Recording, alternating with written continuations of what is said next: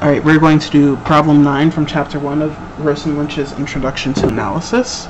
So there are kind of 3 questions here. So how many subsets are there of the set 1, 2, all the way to n?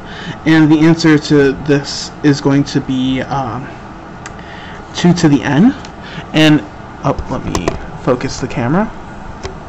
And the entire idea here is for each element,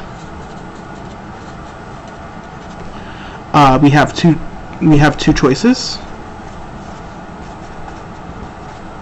We include it or exclude it, and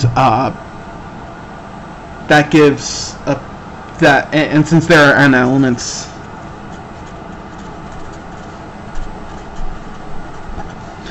this gives us 2 to the n. I mean, if you want, you can go by.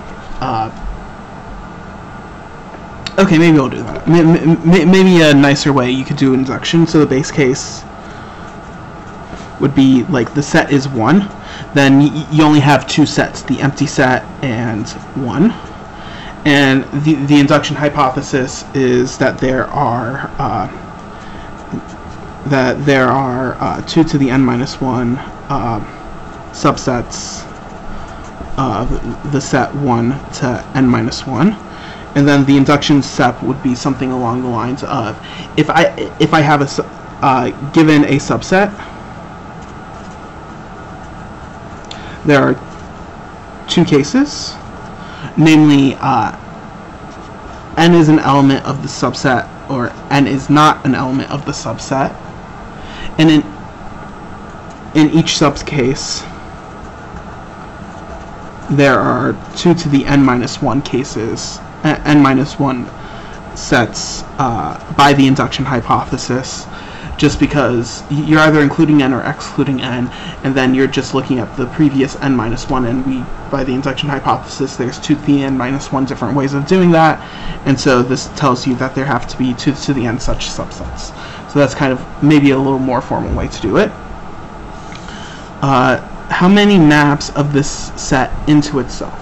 So for this one, there's going to be, well, the idea is for every element 1, 2, all the way to n, we need to assign an element 1, 2, all the way to the n. So there's going to be n to the n such maps. The idea is for each n inputs, you have n possible outputs. So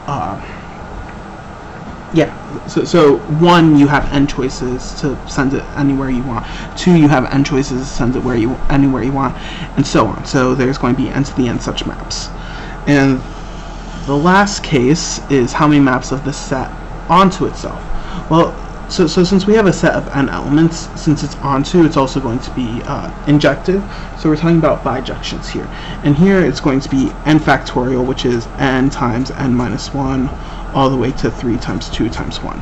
And the idea of how you get that there's this many maps into itself, well, the idea is, since you're going to be a bijection, if you look at 1 has n options for where it can go.